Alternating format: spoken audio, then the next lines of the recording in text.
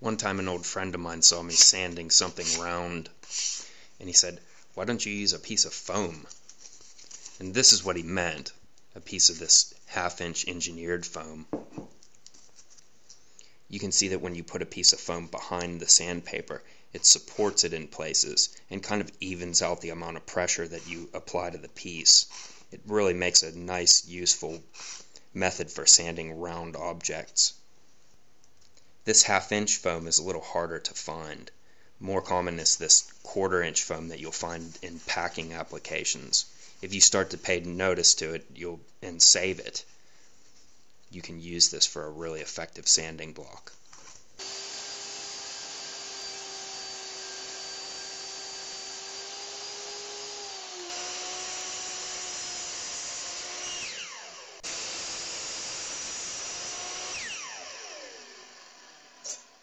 I cut the blocks to the dimensions of 3 inches wide by 4.5 inches long, and that's assuming that you're using 3/4 material.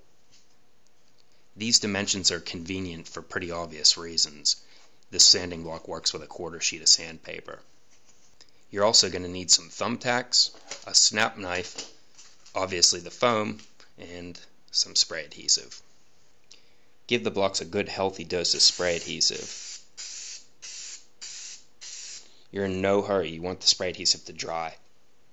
I'm also going to apply it to my foam.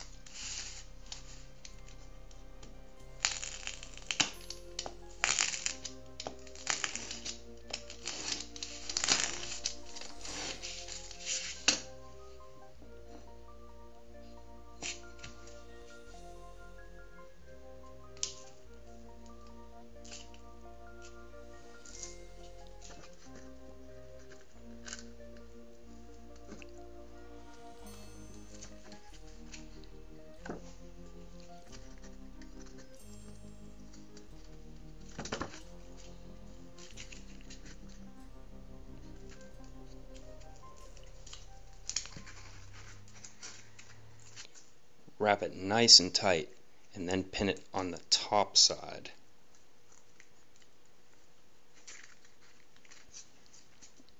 Pinning it on the top side gives you this nice hard flat edge that you can also use to sand, and I use this a lot.